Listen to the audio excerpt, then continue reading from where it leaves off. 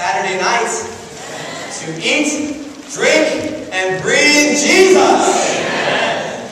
Hallelujah. The singing is so wonderful. Well, tonight we come to the matter of the blood and the water. This is a wonderful topic. It's very important because if we were to summarize what Christ accomplished on the cross, one way we can summarize it is by saying blood and water. All that Christ accomplished are encompassed within this one phrase, blood and water. Can you please read with me the first verse on the sheet? Top of the first page. John 19:34. Let's read it together. But one of the soldiers pierced his side with a spear, and immediately there came out blood and water. Hallelujah. We really need to remember that it's blood and water. I'll say this again repeatedly. You'll probably be sick of hearing me say this phrase. Blood and water. Amen. Hallelujah.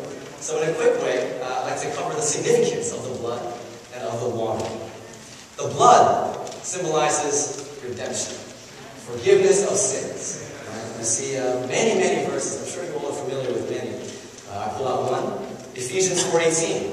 In whom we have redemption through His blood, the forgiveness of offenses. Hallelujah. The water symbolizes life.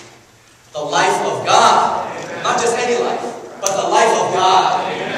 Another verse for this. Revelation 22:17. Take freely the water of life. So with the blood, we see redemption and forgiveness of sins. With the water, we see the life of God.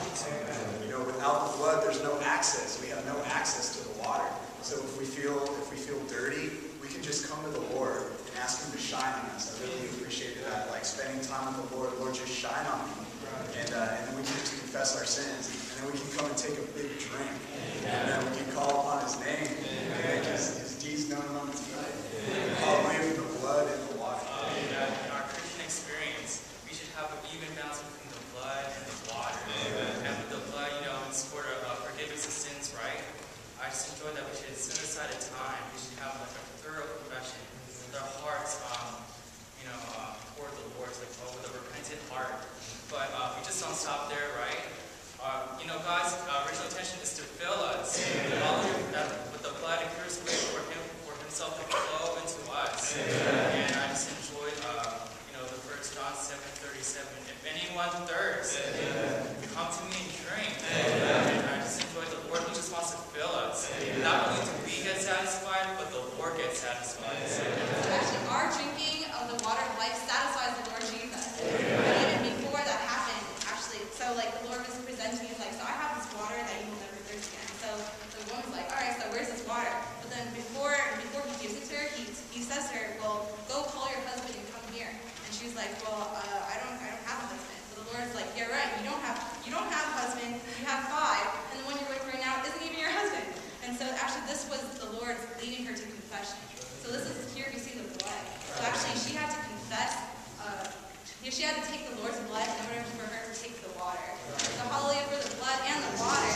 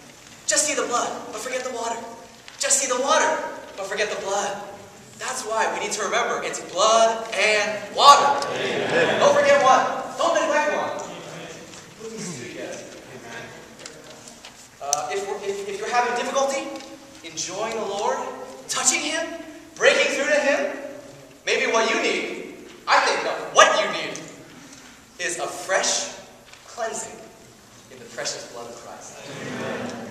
Maybe you sense that your sins have been forgiven. The weight has been lifted, but yet there's no joy. There's no peace. There's no satisfaction. What you need is to drink of the waters of life. Amen. We can't make right one formula when we go in our experience. Amen. Unless we experience the blood, there can be no water. We have no access. God can't give it to us. Unless we drink the water, God's desire is not fulfilled. We saw that he was crying, shouting, "Come! Everyone who's thirsty, come! All who will, come!" How sad it would be if nobody came. God is saying, "Come," but nobody comes. Just cleansed ones, just forgiven ones, but no one comes to him to drink. I think that's a sad picture, you know?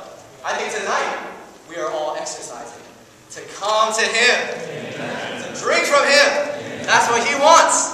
That's what satisfies him, and that's what satisfies us. The Christian life is not a poor life. So this is just one last point. The Christian life is not a poor life. Although, outwardly, in terms of material things, it may be.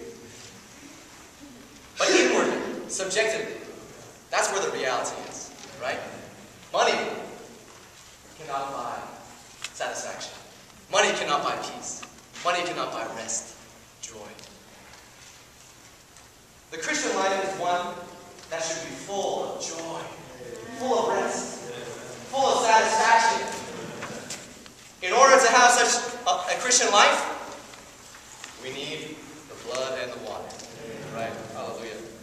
If we really take this word to heart, then our experience of God's salvation will be full.